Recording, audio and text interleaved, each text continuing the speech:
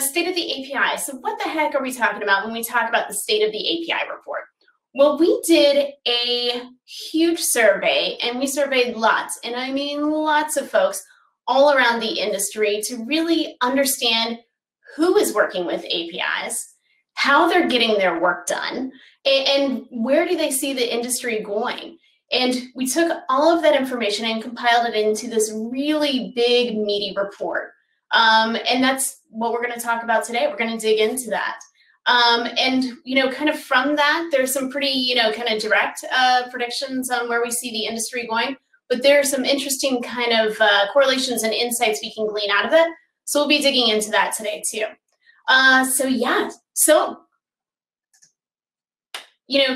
Looking at today's agenda, I'm going to introduce the report, and obviously myself, we've already done that. And thanks to folks who are joining this, who may not be joining us live, but watching this on YouTube. So, we're going to introduce the report. We're going to look a little bit at who's working with API, so, kind of who completed the survey. We're going to talk about the rise of API first. Something you heard a lot today from Ankit this morning was about kind of building an API first organization.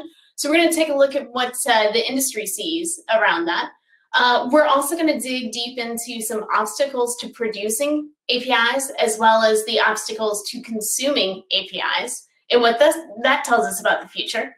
We're going to talk a little bit about the most popular tech kind of around the industry. And then finally, we're going to close with, what we see for the future of APIs in terms of, how the industry is growing. All right. So over 13,500 API industry professionals completed this survey, and that's what we based the report on. So what that means is this is the largest and most comprehensive survey and report in the industry. There's been some other, kind of really interesting reports, recommend reading them all, of course. I'm a bit biased, but all of them, don't quite have the robustness of our question set, as well as just the number of survey responses. So we are insanely grateful to our community and to others in the industry for taking the time, because it was a pretty meaty survey. So let's talk about who works with APIs. Now, for some of you, this is going to seem kind of obvious. For others, it might be a bit of a surprise. But APIs have already expanded well beyond the realm of software engineers. And what we found is that developers only account for about half of those surveys. So only about half of those 13,500 folks were actually some type of developer. By the way, biggest chunk of folks, full stack developers coming in at 29% of survey responses. That was followed by back-end developers, front-end, and then we saw a small sliver of mobile developers. But when you dig into that non-developers segment, gosh, we saw really an interesting, just breadth of individuals represented. Everything from, folks you might expect, like technical architects and product managers, but, a lot of managers, a lot of directors, a lot of C-suite. In fact, almost 1 in 10 of folks who took the survey were actually in some type of management role. So APIs is, they're not just for developers anymore, was, something that we've seen. It's really, made its way all the way through management into the C-suite. So we also saw, kind of a number of other folks, folks who don't have a development background at all, including even some marketers, sales engineers, solutions engineers, just, just really, really ran the gamut. And so we came out with this, kind of what we found from the data was really, about half developers, half non-developers. So let's talk about the rise of API first. And you've heard, again, Ankit talk a little bit this morning about, building an API first organization. And certainly, we did the survey towards the second half of 2020.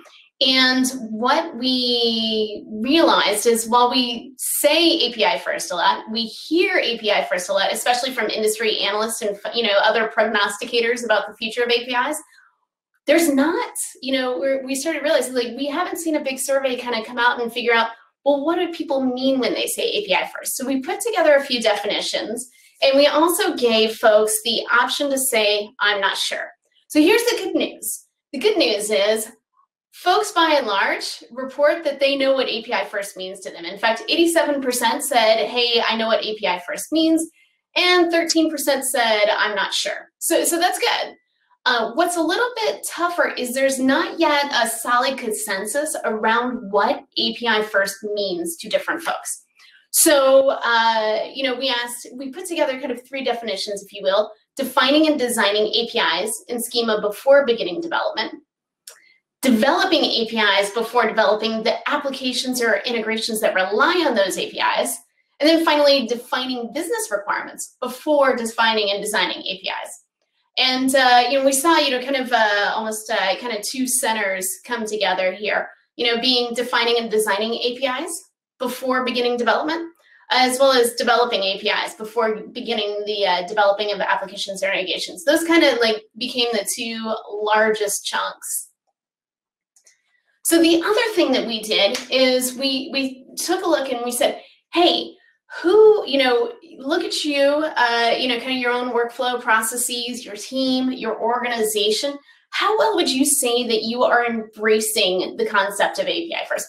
And I'll be honest, we kind of were a little bit worried about this question. We were wondering if folks felt like they were further back in the pack, but actually over 60% of folks or more said that they were either somewhat API first or fully API first.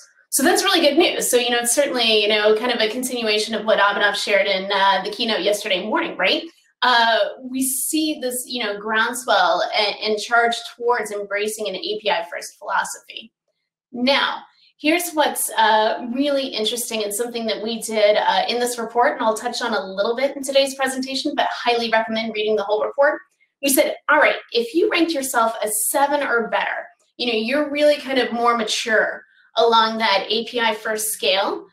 Here's what we're going to do. We're going to take a look at their data and say, what can these API first leaders, those who are really, doing a good job of embracing an API first philosophy, what can their data and their information tell us about the industry as a whole? And we've called that out throughout the report and a little bit in what we talked about today. So kind of skipping back, what's really interesting, those API first leaders were significantly, and I mean significantly, more likely to say that defining and designing APIs and schema before beginning development is what API first means to them. So I have a feeling we'll see, kind of the industry start to coalesce, if you will, around that definition going forward. All right, so another thing I said we talk about, what's so hard about producing APIs? And we had a clear winner in this for this question. Overwhelmingly, lack of time is the #1 obstacle to producing APIs, cited by more folks than any other situation. So let's look at the data. So lack of time was actually cited by 52.3% of folks. They said, #1 obstacle to producing APIs, lack of time. And then kind of in a pretty distant, if you will, second and so on place, we've got lack of knowledge, lack of people, complexity, lack of documentation, stakeholder prioritization, lack of budget, stakeholder expectations unclear, or I think we've all been in this situation at some point, unrealistic stakeholder expectations, leadership buy-in, lack of tools, and team buy-in. So, and I'll talk about some of those later points and, kind of the good news out of that. But, overwhelmingly, that, lack of time is the biggest obstacle, according to folks who, took the survey. That's what's standing in their way. So we took a step back and said, okay, what does this tell us about the future of APIs? And one insight we can take away is that the people, the processes, and the platforms that help solve for this #1 obstacle, the lack of time, will be the most successful people, processes, and platforms going into the future. So, okay, sounds great. Let's kind of dig into that statement a little bit more, right? So sure, developers who code faster and kind of get over this hurdle of lack of time can, obviously, they'll be more successful, but really it's much more nuanced than that. If you look at your technical architects and your product managers who find elegant solutions, they're going to be more successful, if they can do things on, at the very beginning of projects and kind of in managing projects to reduce that development time required. Organizations that streamline their processes, including those who run development in parallel, where the front end and back end engineers are working together in concert and at the same time, those are going to be more successful. And then, in the keynote this morning, talked a lot about our own journey towards this API first, building an API first organization and how we structure our organization. Those processes and things in place helped us be, kind of more successful. But, also the platforms and tools, and we take this to heart as well, the platforms and tools that help reduce the amount of time required to develop, whether it's collaborating together, better, faster, forking, merging, commenting, just, kind of being able to see the same, status of things within Postman. I mean, those, we took that to heart, and platforms that help reduce the development time will be the ones who succeed. So let me flip this on a little bit. Let's see what's not an obstacle, at least compared to some of these other scenarios. Leadership buy-in is almost at the bottom of the pack. So what that means is that leaders by and large are bought in to, producing APIs, in some cases, all the way already on their journey towards an API first philosophy. Leaders are by and large are bought in. And part of that's because, we even see they're already in and working with APIs, even at the management and C-suite level. So that is really, really good news, because that's one obstacle many of us don't have. All right, so let's flip gears. Let's talk about consuming APIs. What's so hard about consuming APIs? Again, we had a clear leader, and the number one issue is lack of documentation. That is the number one obstacle to consuming APIs. By the way, if you just search for, kind of API documentation memes, you'll find a million. I was almost cry laughing by the end. But some of them not necessarily something I would want to put in a presentation, but, have fun with that search. So, kind of this sums it up. These API docs are too detailed, said no one ever.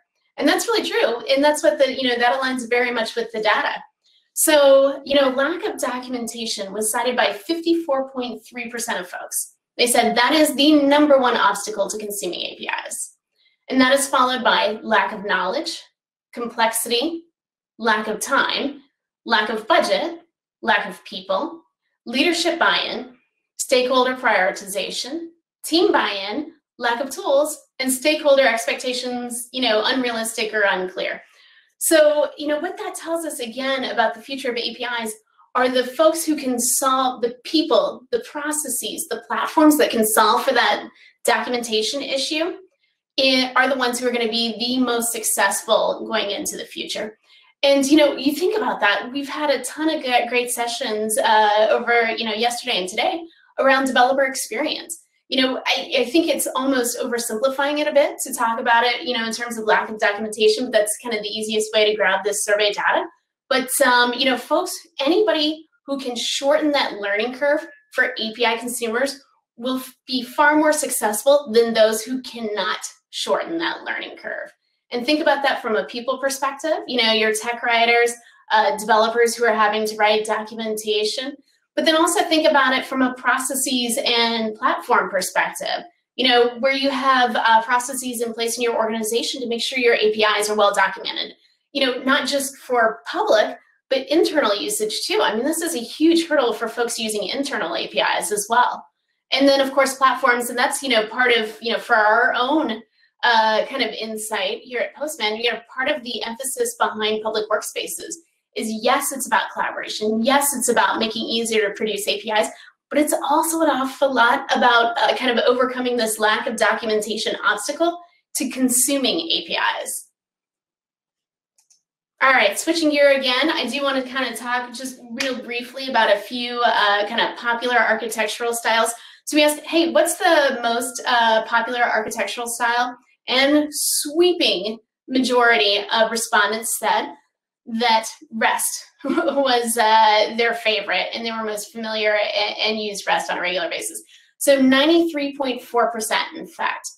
Now, you can see there's this is another scenario where we have a clear winner, if you will, but there's some kind of interesting insights after REST. So webhooks used by about a third at 33.4% of folks.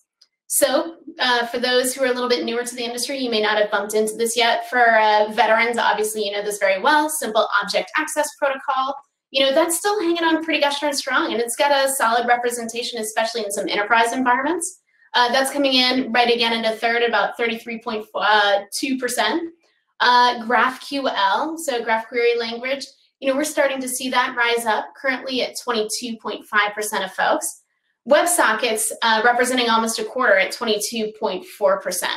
So what's interesting is you kind of have this clear divide around some of these architectural styles, and then a pretty big gap, and the remainder are all coming in at 7% or less. Some of these on their way up, some of them on their way out, and have been on their way out for a long time. So gRPC, for those not familiar, it's developed by Google. The RPC stands for Remote Procedure Call. We've got server sent events certainly made a showing, AMQP, Advanced Messaging Queuing Protocol, MQTT, Message Queuing Telemetry Transport, and then good old EDI, Electronic Data Interchange. By the way, in case you weren't aware, that has been around since the 1970s. So I even remember seeing demos. We won't say how long ago, but I mentioned I've got over 20 years of experience. It was at the front end of that experience. So by the way, what was kind of interesting, even with that very clear winner around REST, at least what we found in the data, that actually folks with 6 or more years of API development experience were even more likely to use REST than those with 0 to 5 years of experience. So kind of another interesting takeaway. All right, let's talk about the most popular, specifications. So another clear winner situation here. JSON schema was by far the most popular and in use in 2020, coming in at 3/4, right, at 75.6%. That was followed by Swagger 2.0, coming in at 43.9%, so not quite a half, but kind of up there. And then OpenAPI 3.0 at 27.8%. Again, we kind of did the survey at the end of 2020, or second half of 2020, so obviously we've had some, 3.1 is out now. But, and again, for those who may not be as familiar, the latest version of the OpenAPI specification was actually a kind of the first major release, if you will, since Swagger 2.0. So Swagger 2.0 became, a lot of that base became, and after it was donated and renamed from Swagger to OpenAPI, became OpenAPI 3.0. We also saw GraphQL kind of starting to rise up again at 22.5% around specifications. And then finally, all of these are kind of 6% or less coming in with protocol buffers, RAML, Async API, Avro, API Blueprint, and Thrift. By the way, Async API, we're talking again about the future of APIs. We really see that kind of rising up, and I highly encourage you, if you haven't already seen the news or read some of it, look at Postman not too long ago partnered with Async API, and expect big things there. All right, so let's see here.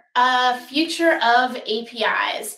So we asked folks, what are you most excited about for the future of APIs? And the #1 answer, 2 years in a row, was microservices. Now in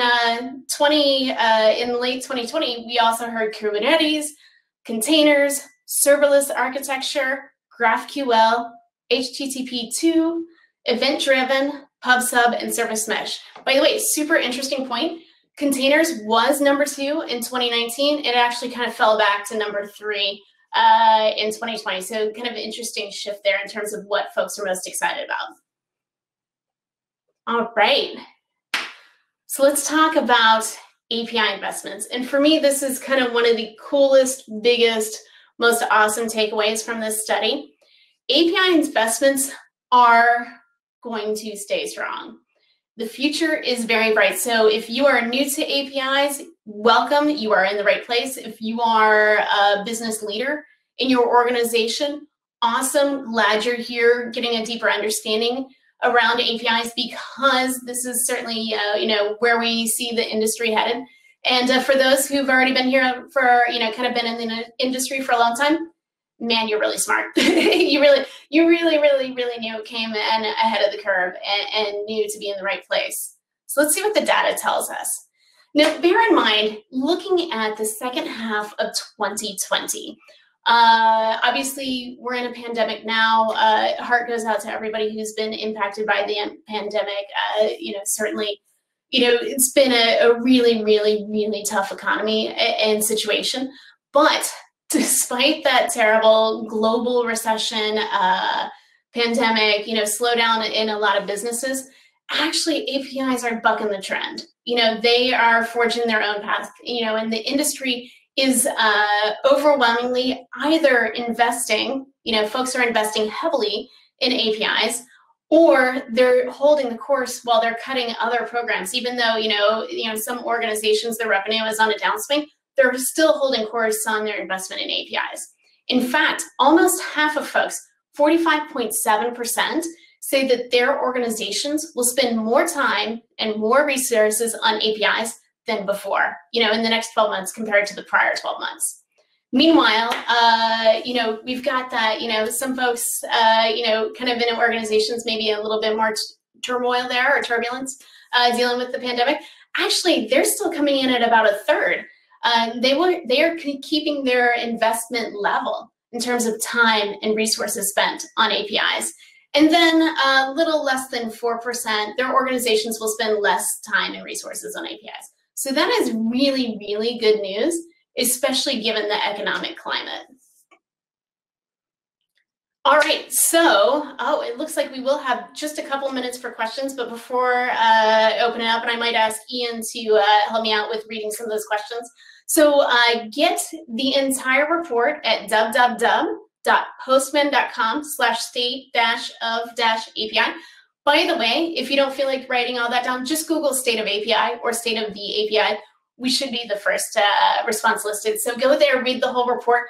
I only scratched on a tiny surface of kind of what's involved in that report. So highly recommended. And I'm sure we'll be doing the report again here as we make our way into 2021. Certainly, welcome thoughts, feedback. Is there something that once you read the report, is there something that you want to know that you don't know? We're always improving things here at Postman. So always looking to gain more insights. All right, so questions. Just real quick, so I am planning to be in the booth, the Postman booth, a little bit later today, so come visit me there. You are always welcome to email me. My email is very easy. It is rebecca@postman.com.